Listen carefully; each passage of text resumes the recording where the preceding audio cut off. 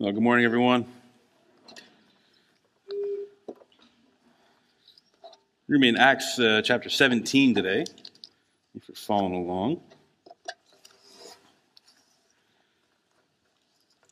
It's one of my favorite stories in the New Testament. When the Apostle Paul arrives in a city called Athens.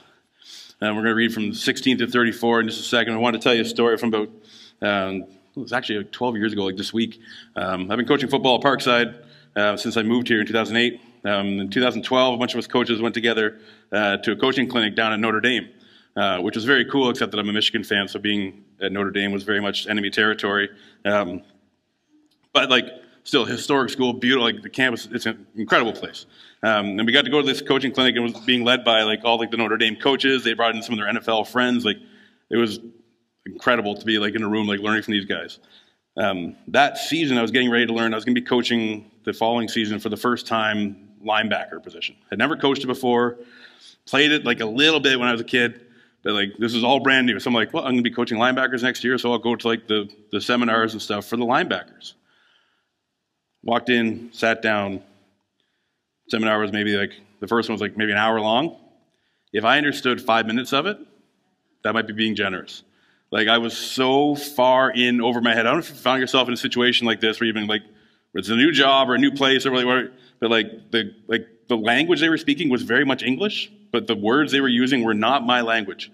I just know they were talking about the game on a level I had never heard of before and talking about strategy and coverages on I was just completely and utterly lost. The experience was amazing. Being there was awesome, getting to tour the campus, but I learned almost nothing because I just couldn't understand what they were talking about. It was just so far beyond what I had the ability to process. And we have to keep that kind of in mind when we talk about our faith. We talk about being Christians, and we talk about Christianity, especially to people outside of our faith and outside of what I call church world. The language we use is often extremely unfamiliar. Right? There's this own little subculture that we have here. There's a lot of insider terminology and things like that that makes sense to us, to people who've been around church for a while, but to those outside is completely foreign. And Paul encounters that when he goes to Athens.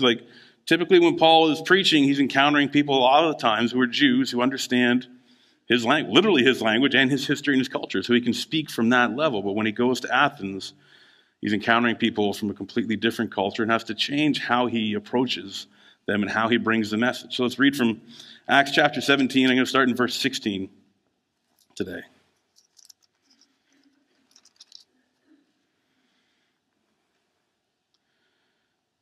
Now, while Paul was waiting for them at Athens, his spirit was provoked within him as he saw that the city was full of idols.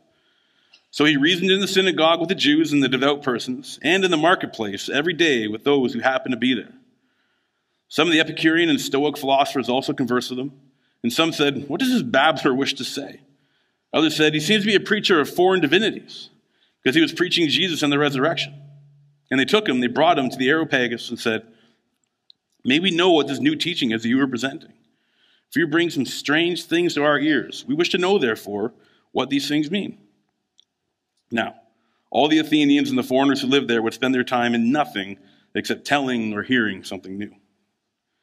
So Paul, standing in the midst of the Areopagus, said, "Men of Athens, I perceive that in every way you are very religious. For as I passed along and observed the objects of your worship, I found also an altar with the inscription, 'To the unknown God.' What therefore you worship is unknown, this I proclaim to you. The God who made the world and everything in it, being Lord of heaven and earth, does not live in temples made by man, nor is he served by human hands as though he needed anything, since he himself gives to all mankind life and breath and everything. And he made from one man every nation of mankind to live on all the face of the earth, having determined and allotted periods and boundaries of their dwelling place, that they should seek God and perhaps feel their way toward him and find him. Yet he is actually not far from each one of us. For in him we live and move and have our being, and even as some of your own prophets have said, for we are indeed his offspring. Being then God's offspring, we ought not to think that the divine being is like gold or silver or stone, an image formed by the art or imagination of man. The time of ignorance God overlooked, but now he commands all people everywhere to repent, because he has fixed a day on which he will judge the world in righteousness by a man whom he has appointed. And of this he has given assurance to all by raising him from the dead. Now, when they heard of this resurrection of the dead, some mocked, but others said, "We will hear you again on this." So Paul went out from their midst. But some men joined him and believed, among whom also were Dionysius the Areopagite, and a woman named Damaris, and others with them. There's a lot going on here today in this story, but what I want to do is walk through it piece by piece together and see what we can learn from Paul's approach to the Athenians about how we actually speak and bring Jesus into our own culture, into our own world. So let's take a walk through this passage together, beginning in verse 16, where it says, "Now while Paul was waiting in Athens, his spirit was provoked within him." So he arrived in Athens because, had begun to be a bit of a pattern for Paul's life. He'd gotten chased out of a couple other cities. He'd been in a place called Thessalonica and gotten chased out of there by the Jews who were trying to kill him. And so he went to a town called Berea, and he'd gotten chased out of there by the same group of people. So now the believers had kind of shipped him off to Athens where they thought he would be safe. And he was in Athens waiting for two of his companions, guys named Timothy and Silas. He was waiting on them to catch up to him. And while he was there, what does one do when you're in Athens? You go and see the sights. So he toured around, he explored the city. It was about AD 50 when Paul would have been there. And so this is Athens was still a great and major city, a historical city, but it was about 500 years past its peak at this point. So like some of the famous tourist attractions that we'd go to see now, like the Parthenon, all those kind of things, they were 500 years old by the time Paul got there. And really, Greece's peak and Athens' peak of their strength and their power had been about 500 years earlier. The population at this point had dwindled down to 25 or 30,000 people, but it was still world-renowned, namely for its university, for its culture, and for its architecture, and still is today. Of the city was actually, it's named for Athena, the Greek goddess of wisdom, and they were known for worshiping more than 30,000 different gods within the city of Athens. Many of them had their own idols. There were 3,000 some odd public statues, plus temples and other places of worship scattered all around the city. One of their own historians, a guy named Pausanias, said it's easier to find a god than a man in Athens. It's interesting. But the same guy, Pausanias, also said this, that the Athenians greatly surpassed others in their zeal for religion. So they took this worship of all their gods quite seriously. It was a very important thing to them. In all of this, Paul spent, days or weeks wandering the city, and he would go to the synagogue each day, and he would go to the marketplace each day, and he was provoked. He's provoked by, he sees all the idols, sees the temple, sees the worship happening, and it provokes something within him. And the word there really, that word provoke, imagine, is there a particular sound that just grates on your nerves? Right? Everyone's yeah, please don't do it. I won't. I'm not going to make it imagine that reaction you have when you hear that sound. That's what the word kind of implies. That every time you hear it, so every time he would pass an idol, he's I can't. And you see somebody offering a sacrifice. It was just eating him up inside, day after day after day. Ray Stedman, a known writer and commentator, says this, is that each idol revealed that these men and women of Athens had a great capacity for God. They knew there was something beyond man. They were seeking for it. But each idol also revealed a twisting, a distorting of that capacity, and a sabotaging of it. They were pursuing God. They wanted something more. They understood there was something more beyond them, but they had twisted it so deeply and gotten so far off the path of where truth actually lay that they were horribly, horribly lost. So in verse 17, it says, "So he reasoned in the synagogue with the Jews and the devout persons, and in the marketplace every day with those who happened to be there." In the synagogue, that was Paul's his rhythm. Every time he went to a new city, the first place he would go was to the synagogue. If there was a synagogue in the city, he would go there, find the Jewish people, and preach and talk to them about Jesus. And in the synagogue, he's talking to his people. Paul was a Jew, right? He was a Jew who grew up in the Roman Empire like they did. He spoke their language, and they knew each other's history. He could tell them the entire story of Christ based from the Old Testament. He could talk about the creation narrative that they understood. He could talk about the laws and the sacrifices that they had followed. And he could point to how Jesus was the fulfillment of all the prophecies that they knew and had waited on for generation after generation. He could go into all that stuff in detail because they understood it. But he goes to the marketplace, in this public area in Athens called the Agora. And he's speaking to people there who have no connection to his Jewish history, no knowledge, even awareness of who Jesus was. his starting point has to be substantially different. If he started talking about the Jewish faith, they wouldn't know what he was talking about. If he starts talking about Jesus, they're like, who's this guy? Are you him? Like, they would have no way to understand what that would mean. This place called the Agora, this open square in the heart of Athens, just down the hill a little bit in the shadow of the Parthenon. Surrounded by government buildings and idols and temples, this open area, this is the place where people came to come and share and exchange ideas. It was in this spot where the form of government called democracy took shape. It was in the Agora where philosophers like Socrates and Plato and Aristotle shared their ideas and taught their students. People came here all the time, day in and day out, to listen and to learn and to argue and debate. So of course it's where Paul wanted to be. Of course Paul wanted to be there to come and speak. But he had to find a way in. And as he's speaking, he's sharing, he's in this open marketplace, and people are overhearing his ideas. And they're like, this guy's saying weird things. We don't understand him. He begins to get an audience. And that goes into verse 18. We'll get there. But Paul was provoked. It provoked something in him. And when he was provoked by their idol worship, when he was provoked by how they were living, when he was provoked by what he saw in the city, it provoked him to go and share the gospel. It provoked him to go and preach. The question is, what provokes us? What gets at you? What grates on you? And how do you react to it? I see plenty of us who are provoked by the government.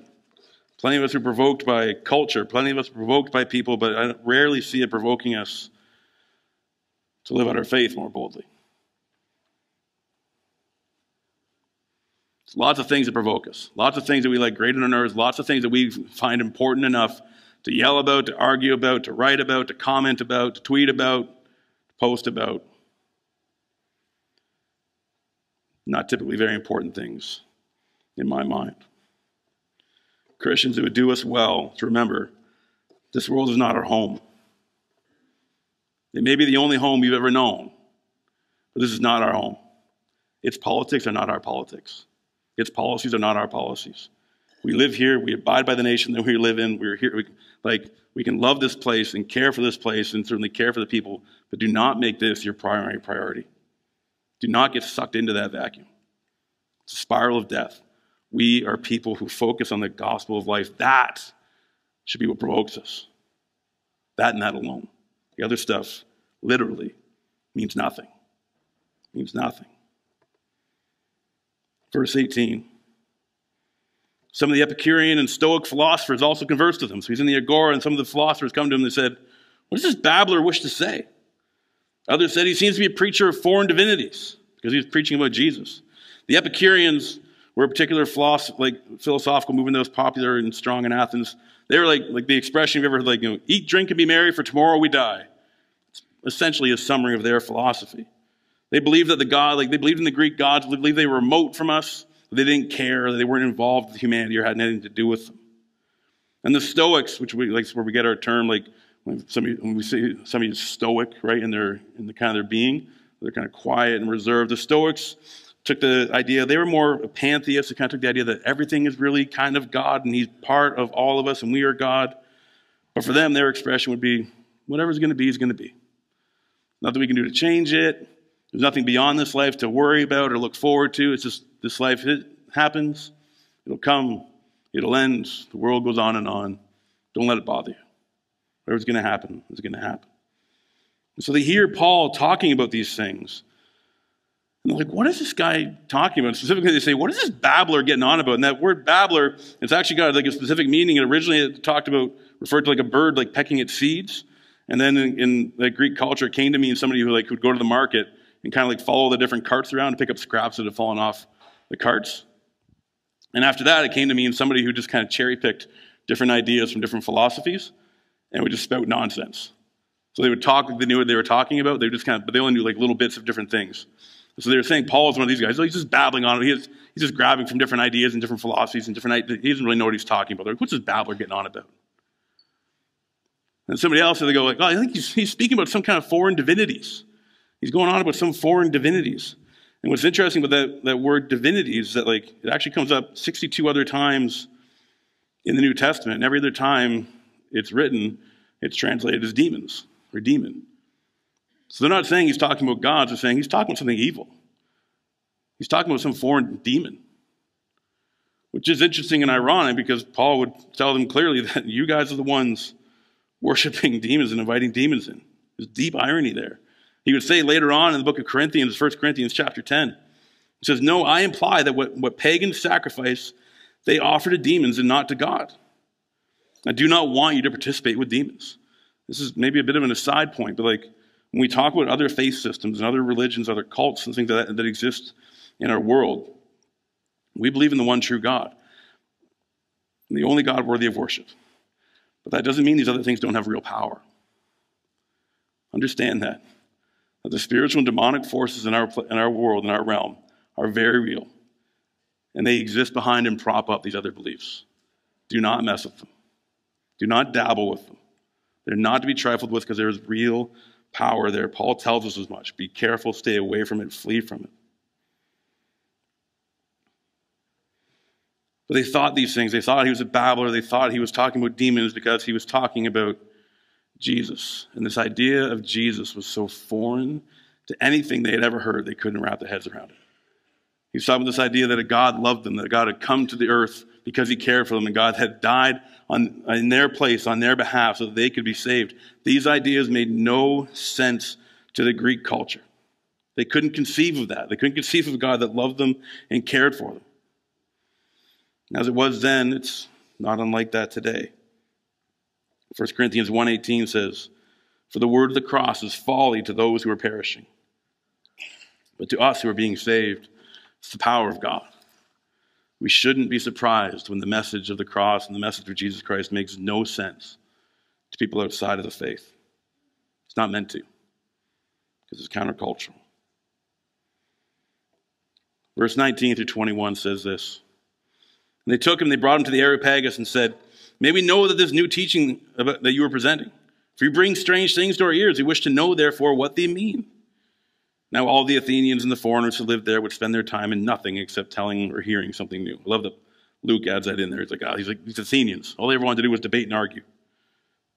This Areopagus is a place, and it's a place and a people. It's a place up in that same area near the Parthenon, kind of in the shadow, and there's a place there called Mars Hill, where Paul is famously said to have given this speech that would come. So it was a physical location, but it was also a people. The Areopagus, this council was named that because of where they met at that place. And in the time of Athens' peak, 500 years earlier, would have been this group of about 600 men who were they were essentially the early form of government. Matters of civic and philosophical and religious duty were all tied up and discussed and debated through them. By Paul's day, it had dwindled, it was smaller, but they still held a lot of power and a lot of authority. So being invited there and being invited to have an audience with them was not a small thing. He wasn't on trial like he had been or would be in other places, but he was very much speaking to the authorities in that city. Now it says that some laughed and some insulted him. Many ignored him completely, but many of them were hungry for more. When he was out in the marketplace, some just walked away, some mocked him, but enough of them were hungry to hear more that they invited him to come and speak. Ecclesiastes 3:11 says that God has put eternity in our heart, that he has set something within us that makes us crave, makes us desire, makes us search, makes us reach for something more. Something I hear way too often, in pastoral circles and like people writing about Christianity in the church and the church in the West and all these things. I hear over and over again is that, well, people don't really want to hear about Jesus anymore. People aren't really interested in faith anymore. And I don't buy that for a second. It's not true. Is our culture representing this classic Judeo-Christian mindset anymore? No. Were they ever? Yeah, I'm not really sure that was ever true anyway. We have a way of romanticizing the past, the way we think things were. But just because our culture has changed does not mean what God has set in humanity's heart has changed. People are craving and thirsting and hungering for the eternal. They are after it and pursuing it, and they want it. And when I interact with people who don't know Jesus, they're open They're open to hearing about faith. They're open to hearing about God. They're open to hearing about what Christianity has to say. What they're done with is hypocrisy. What they're done with is religion. What they're done with is people who want to put themselves on a pedestal for no reason. I'm done with that. It's annoying. It's horrible. Christians are brutal for it. The way of being full of ourselves that we have no right to be. They might be done with that, but they are not done with faith. Don't buy it. Don't believe it. Don't allow yourself to get jaded about our world, about the people in it, because there is so much reason for hope. So much reason for hope. We're hardwired to want to know and to seek for more. It's built into us. Verses 22 and 23. So Paul, standing in the midst of the Areopagus, said, "Men of Athens, I perceive that in every way you are very religious. For as I passed along and observed your objects of worship, I found also an altar with this inscription, to the unknown God. What therefore you worship as unknown, this I proclaim to you." Paul gets his chance, Paul gets his opportunity to speak, and he immediately seeks to connect with their culture. Now, what he thinks of their culture has already been established, right? We talked about earlier, the cringing. Like when he walked around the city, he was just horrified by what he saw. So he could have started there. He could have said, "Man, you guys are dumb." He could have ripped them apart. He could have said, "You got all these dumb, these idols are meaningless, right?" He could have opened with that. Maybe not a great opener. He takes a softer edge. He tries to find a way to connect. He tries to acknowledge something about them so he can build a connection. He says, "Hey, I perceive that you're really religious. I see that you're really interested in these things. See that you desire to worship." He even points out, he's like, I found a statue in your city that's an unknown God. And by the way, they found examples of that unknown God, the statues, that in other Greek and Roman cities. It was a common practice because they worshipped this plethora of deities. It wasn't unusual for them to each god had its own realm that existed in, right? If you were going off to war, you might go and offer a sacrifice to Zeus. If you were looking for help with love, you might go and offer a sacrifice to Aphrodite. If you're heading out on a sailing trip, you might go and offer something off to Neptune. And if you had something coming up and you didn't really know what god that would need the sacrifice, you'd go to the altar of the unknown God and hope that the message got through. Right? That's essentially how they handled it, which, it's not a bad theory. And so when Paul comes to me, he says, "Look, I see that you're really religious." He's like, "I see that you acknowledge it. You realize there's a God out there that you don't know yet. Well, that God that you don't know yet, let me tell you about him." It's a fascinating place to start, to connect directly with their faith, directly with their religion, and bring something out of it. He didn't ridicule them. Instead, he took a humble approach. And it's one that I think we could learn really well from. Because here's the thing I mentioned already, that Christians have this way of being arrogant and insufferable, which is so far apart from who Christ was. And it's particularly in things that are going on in our culture. I know there are so many things about our culture and stuff that upset people now, especially people of Christian values. I get it. I understand it. But I find myself in no position to hold judgment over those who don't know Jesus. I find myself on no moral high ground or spiritual high ground or otherwise to look down on them. I have no reason to be self-righteous. I just don't. I have no reason, no opportunity to look down on them. All I have is the greatest story ever told.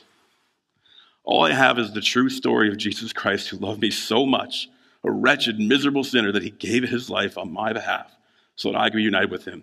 That's where I come from. That's the story I can bring. I can't come from up here and speak down to them, even though I'm literally standing on a stage speaking down to you. I can't hold that place in a relationship. I have no right whatsoever. A quote from a theologian named D.A. Carson. He says it like this: "All we are as Christians at our best are poor beggars telling another one where to find bread." That's it. It's all we are. May we never hold a position higher than that. May we always be committed that we are these beggars who have been given a gift, and now it's our job to go and find others and show others where that gift is to be found. Having given those instructions now, Paul established a connection to their culture, and now he begins to turn and tell them about Jesus. Now he begins to build his case for his faith. He begins in verses 24 and 25 by talking about God as creator. says this: the God who made the world and everything in it, being Lord of heaven and earth, does not live in temples made by man, nor is he served by human hands, as though he needed anything, since he gives himself to all mankind and breath and everything. Now, it's worth pointing out, I think I mentioned maybe in past weeks, that like this would be an abbreviated version of Paul's speech. What Luke has recorded for us is like just like the highlight reel, right? Like the bits of the sermon that got put up on like Instagram the following week kind of thing. His actual message would have been probably hours long, right? Maybe a day of speaking and sharing and debating and talking with these guys. We get just the highlight reel of it. But Paul's being very specific in what he's sharing. He's being very targeted in how he's coming about bringing the gospel to them. He's framing it in the language that's familiar to them. He starts with establishing a doctrine of creation. This is the God who made the world and everything in it. For them, there was no idea about this. Greeks had many ideas about where the world came from. All kinds of debate, all kinds of philosophy, all kinds of theories about how the world began, or if it ever even had a beginning. Some of them thought it was cyclical, just went around and around in eternity. So starting here was absolutely critical to establish that the one true God made all of it. Made all of it. Not one God was over the sea, not one God was over the air, not one God was over the dirt, not one God over this. There's one God over everything. Extremely countercultural for them. Then to move on from there, not only is there one God who created, there's one God who is Lord over heaven and earth. Everything in it. Again, for them, there are different gods over different matters, different areas. For them, the idea that there could be one God who superseded over everything was outside of their realm of understanding. Psalm 24, verses 1 and 2 says, the earth and everything in it, the world and its inhabitants, belong to the Lord. For he laid his foundation on the seas and established it on the rivers. Everything that is in the world belongs to God, is made and established by him. And then he moves on. He goes, and he doesn't live in temples made by human hands. Now he's starting to poke around at them a little bit. And it's funny that he, like him saying this again, like where he's standing. You've seen shots of Greece, remember back when the Olympics were there, whatever, like the Parthenon up on the hill, right? He's standing less than a kilometer, maybe only a couple hundred meters away from that, almost literally in the shadow of it, and in this area surrounded by other temples, maybe as people were passing by him, going to and from temples, offering sacrifices. So you can see him point up, he's like, God doesn't live in temples made by humans. Their city was full of temples made by humans, supposed to be the dwelling place of the gods. He's like, he's not there. He can't be contained in that.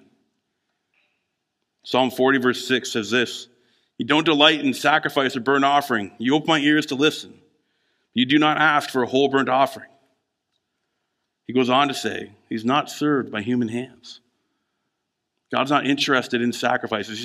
He's not pleased by your sacrifices. And if you've been around a while, you might be thinking, so then what does the whole Old Testament do then? Like if God doesn't want sacrifices, why did he set up a sacrificial system? It's a fair question. It was never for his benefit. He had no desire for those things. It was always for our benefit. The people needed a way to express their repentance, needed a physical way that they could go and show that they were sorry to God. It was always about them. Not what he needed, not what he wanted, but what the people needed. Sacrifices weren't about him needing to be pleased or needing to be satiated. Verses 26 to 28. And he made from one man every nation of mankind to live on the face of the earth, having determined allotted periods and the boundaries of their dwelling places. They should seek God and perhaps feel their way toward him and find him. And he's actually not far from each one of us. It's interesting. Again, he's being deeply intentional in what he's saying and how he's saying. To say from one man, every nation came. The Greeks famously referred to anybody who was a non-Greek as barbarians. Right? Literally, like they call them barbarians because that's how they mockingly would say their languages sound like bar, bar, bar, bar, bar, bar, bar. So they called them barbarians. That's where it came from. The Jews, anybody who was non-Jewish, they would just call them Gentiles. Ah, you're all the same, just Gentiles. And in both cases, they meant that they were lesser than them. Saying, we're here, everybody else is lesser. Athenians were famously proud of talking about like the Athenians who were homegrown, were from Athens. They held themselves even as better than the rest of the Greeks. Like, no, we are pure Athenian. It's heartbreaking that we have to talk about this in 2024. But the notion that any human being would be lesser than another is so fundamentally unbiblical as to be nonsense. Genesis 1:27, the first chapter of the Bible. So God created man in his own image. In the image of God, he created them. Male and female, he created them. There is but one race, and it is the human race, people. May we never forget it. I'm tempted to go deeper on that, but another time. One man from every nation, that they should seek God.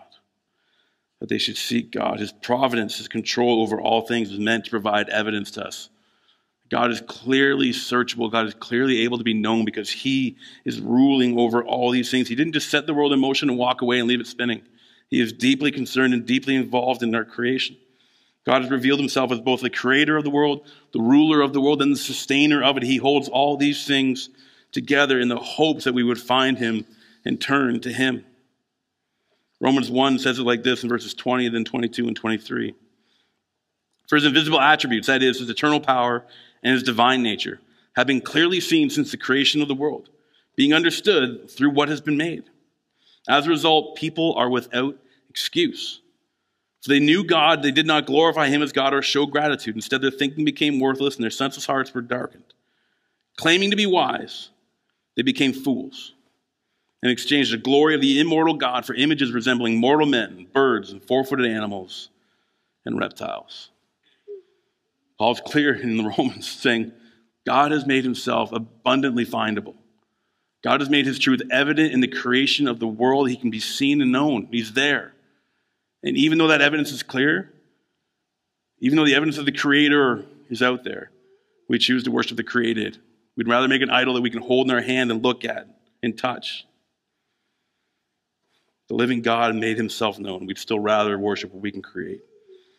And he's not far from each of us. This is fascinating for the Greeks.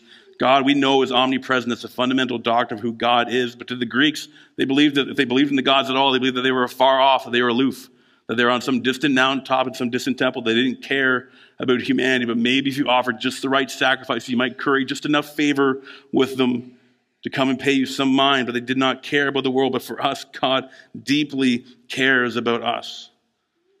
Paul argues God is separate from creation, but deeply involved in it. Deuteronomy chapter 32, verse 11 says this, talking about God and us. He watches over his nest like an eagle and hovers over his young.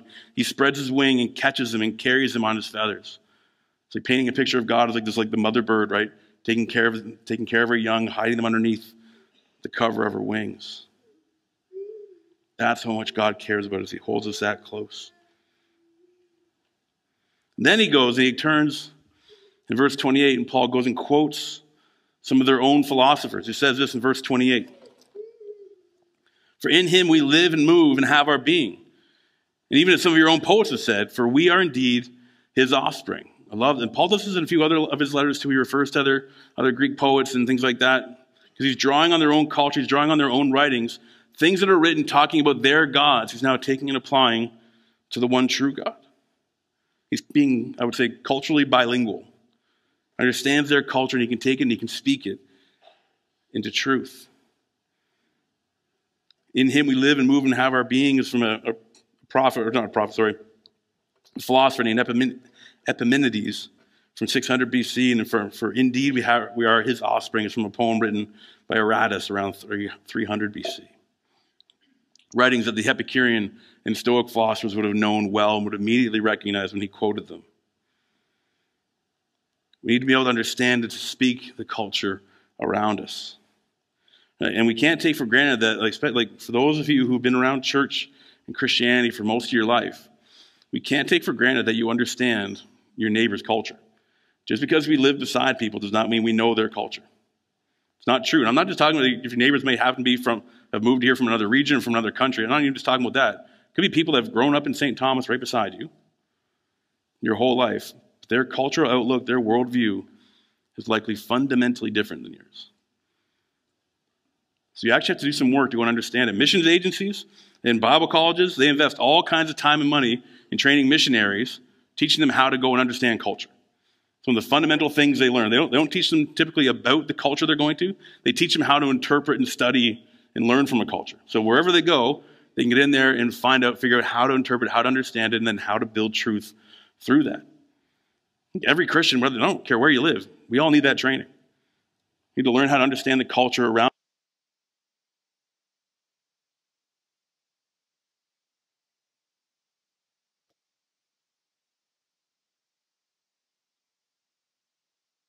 their language and their way to help them understand. It's our job and our responsibility. Move on to verse 29. Being then God's offspring, we ought not to think that the divine being is like gold or silver or stone, an image formed by art and the imagination of man.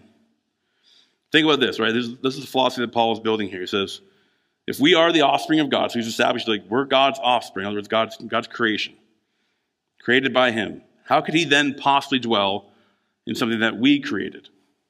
You get that?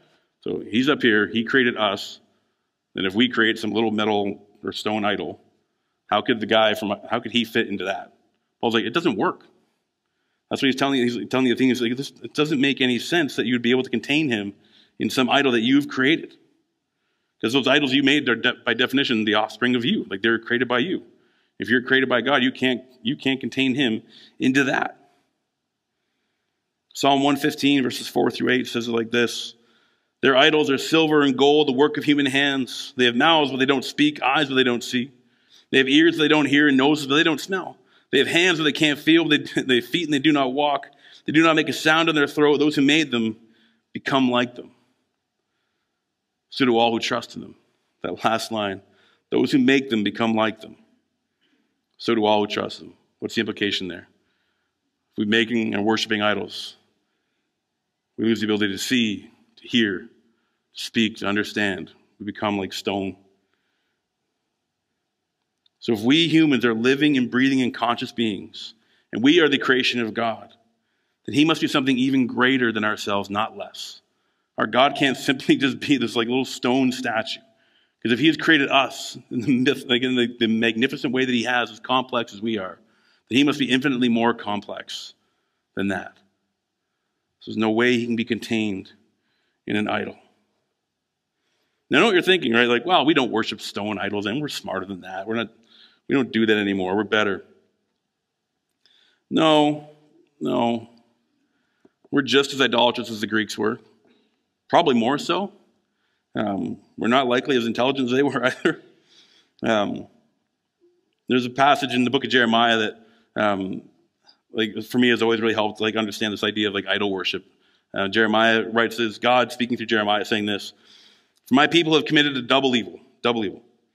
They have abandoned me, the fountain of living waters, and they have dug cisterns for themselves, cracked cisterns that hold no water. It's from a longer passage where God's almost it's like God's putting Israel on trial. He says, first they've rejected me, then he calls himself the fountain of living waters, the one who can forever quench their thirst, forever quench their need and their desire for eternity. They've rejected me, the fountain of living waters. And over here they've dug for themselves these cisterns that don't hold any water. He's speaking to the people in Jerusalem. They're about to be conquered and taken into exile. And he means by these cisterns, Jerusalem in that area was notoriously dry. Getting fresh water was a challenge. So people would dig these cisterns, basically these wells that would catch rainwater, right? And they'd use that to keep fresh water in their homes and in their areas as best they could. But they were notoriously prone to cracking. So your cistern could be full, and all of a sudden a crack could develop somewhere in it, and the water would leak away. You're left with nothing. And what God is saying, he's like, your gods, your idols, what you're worshiping, is like that cistern. You expect it to fill you. You expect it to hold everything you need. And somehow you're shocked and surprised every time you come back to it, and it's empty again. You've rejected the fountain of living waters, one that could sustain you forever, and you're over here trying to fill your cup with this broken cistern that could never, ever sustain you. You might not bow down to a stone or a metal god, but we bow down to all kinds of other gods ourselves. Whether it's sex or money or power or influence, the clothes that we want, the grades we think we need, the career, the house, the car, the muscles, the boyfriend, the girlfriend, we fill our cisterns. We fill ourselves with the things we think we need, the things we think we want, the things we think will take care of us. And we come back in the morning, it's all leaked away and we're empty again. We're shocked and dumbfounded all over. We've rejected the fountain of living waters. for broken cisterns. We are no smarter than they were, just as prone to idolatry. Verses 30 and 31. Times of ignorance God overlooked, but now he commands all people everywhere to repent, because he has fixed a day on which he will judge the world in righteousness by a man whom he has appointed. The time of ignorance that God has overlooked, Paul's going for the jugular now. He's like, God ignored your sin for a long time. He's kind of looked the other way, but that time is now coming to an end. That time is over. We are without excuse. Repentance is required now. Jesus has come. It's time to change. Because if you don't, there's going to be punishment. He says, he gives assurance by raising him from the dead. Acts 11 verse 18 says this, when they heard this, it became silent. They glorified God, saying, God has given repentance resulting in life, even to the Gentiles. We can think sometimes of this need to repent as almost like a punishment from God, like oh, you've been wrong, and so he forces us to repent. Repentance is actually, it's a gift granted. Like, we're the ones that rejected God. We're the ones that walked away from him. We're the ones that committed sin. So he, by every right, could have said, done with you. We built the faulty cisterns. He could have said, great, live with it. You're done. But instead, he bridged the gap back towards us. He offered us forgiveness. He sent Jesus Christ to die on our behalf. He paved a way back to him for us. And that path is through repentance. So it's a gift. The walking away, the turning away from sin through repentance is a gift from God to us. It also says in that verse that he's appointed a time for judgment. Paul began his speech here by stating that the world had a beginning. Now he's telling them clearly that it's coming to an end. There's a time itself when all of humanity will stand in judgment. Romans 14, 11 and 12 says this, for it is written, as I live, says the Lord, every knee will bow to me. Every tongue will praise to God. So then each of us will give an account of himself to God. And then in John chapter 5, verses 27 through 29. And he has granted him the right to pass judgment because he is the Son of Man. Do not be amazed at this, because the time is coming when all who are in the graves will hear his voice and come out, those who have done good things to the resurrection of life, and those who have done wicked things to the resurrection of condemnation. And the final piece of that passage that Paul argues, the idea of the resurrection was absurd to the Greeks, as it is in our culture today. Nobody really understands that something could be raised from the dead. But Paul argues that the proof that we will all be raised to judgment is in that he has raised Jesus from the dead. The first of the born of the dead is Jesus Christ. The proof that we can be raised back to life is there in Christ. And it is coming for all humanity. So then in verses 32 to 34, as we come to the end of this passage, we're left with what our response is to him. So we don't really know if his speech ended. It sounds more like he got interrupted.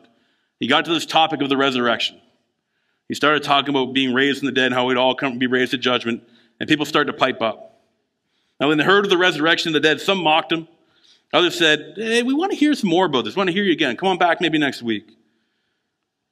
So Paul left. And some joined him and believed. Among them were Dionysius, the Areopagite, and a woman named Damaris, and others with him. Dionysius was part of that council, one of those leaders. We see kind of three core responses to Paul's message. First, mocking. Right? Some are just like, this is dumb. This doesn't make any sense. We're done. If you're actively trying to share and live out your faith in our society today, you should fully expect to get mocked sometime. In fact, I would actually say, if you've never been made fun of for your faith, you're doing something probably wrong. If you're flying that far into the radar with the people around you, or you've just surrounded yourself completely with Christians, which is actually just brutally lazy. Brutally lazy. So if you're flying under the radar for your faith, reevaluate. Maybe put yourself into some new places. Second response. Someone just wanted to put it off. They're like, oh, there's something interesting here. Maybe I want to hear more, but we'll talk about it another time. You hear that? Some people are just going to be like, hey, you know what, I'll think about it maybe, or maybe on my deathbed, maybe I'll come back to that and I'll pray to all the gods and hope I catch the right one and say the right words and get to the good place, not the bad one.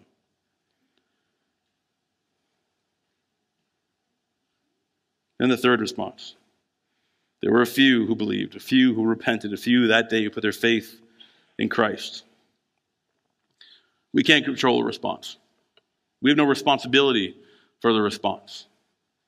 Whether people choose to put their faith in Christ, whether they choose to repent and change, it's not on us. You can't coerce that. You can't force that. You can't push for that. And you certainly can't celebrate the victory for yourself when it happens. It is only and always a movement of the Spirit of God in someone's heart and mind. All we can control is being faithful to what we've been commanded to do, to go and share the gospel and speak life and love and truth into our world. We go speaking their language.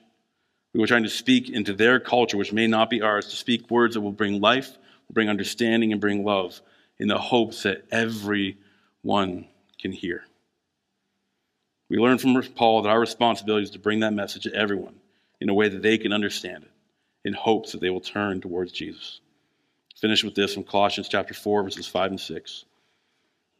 Walk in wisdom toward outsiders, making the best use of the time. Let your speech always be gracious, seasoned with salt, so that you may know how you ought to answer every person. Let's pray. God, give us opportunity, give us wisdom when we talk to those who don't know you. Give us grace. God, give us understanding. God, help us to know how to share you. God, help us to understand the culture, even our neighbors, even our coworkers, our classmates, to know where to start. Help us to see where they're hurting. Help us to see where they're broken. Help us to see where we can help. Help us to see where we can bring love and care to their life, so that through that they can see you. God, may this place be filled with people finding Jesus, with people with questions, people with wondering, with people wanting to search out and discover more. May we be a people known for your love, for your grace, and for sharing it with others. In your name we pray. Amen.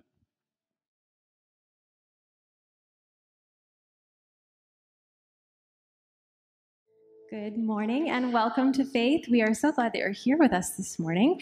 If you're still in the foyer, come on in. There's lots of seats available.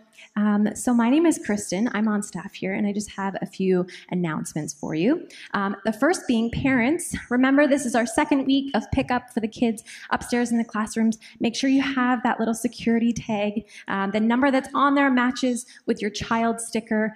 So this is just a really great practice. Stick it on your clothes or on something else, and keep that with you and have it with you at pickup time. Senior high as well. There's a hangout in the youth room after, so head down there after the service. If you see other senior high students that are lingering around, invite them down to go with you as well. This Saturday from 9 until noon, we are having a garden and landscaping, kind of like, we're going to call it a fun event. So bring some work gloves. If you have a particular tool, gardening tool you want to use, bring that along. But this is a great opportunity just to get outside, maybe meet some people you haven't been around before. We're inviting all the youth out. We've got some big, strong men that'll come and help move some mulch, all sorts of good things. I know my son, he is 9, he wants to come, so it's open to kids as well. And then next Sunday after the service, we have our newcomers gathering. So if you are new here, whether it be 2 weeks or 6 months, and you haven't attended one of our newcomers gatherings, we want to invite you to attend that. You can sign up on the Church Center app, or you can stop by the Welcome Center or call the office during the week, and we can help sign you up for that. But this is a great opportunity just to come hear from some of our staff, meet some staff, all different things, but it's a great opportunity to meet other people who are new here as well. And the last thing I want to mention is giving at Faith St. Thomas. So there's lots of options for this. You can give in person here on Sunday or during the week. There's 2 gray boxes located near the office or the front doors. You can also set up pre-authorized payments through debit or credit, or you can give directly on the app or the website. But just know that your giving goes to a ton of different things and blesses different ministries, different people. But if you ever have any questions about that, you can call the office or reach out to Cindy, and we can give you all sorts of information, answer any questions that you have.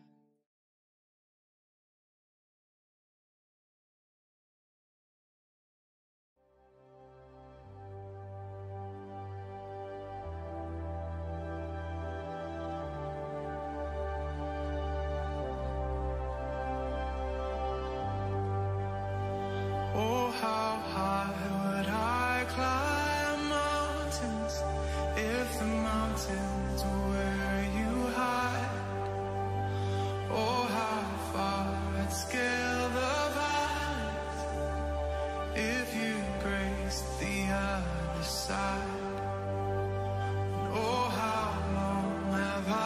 say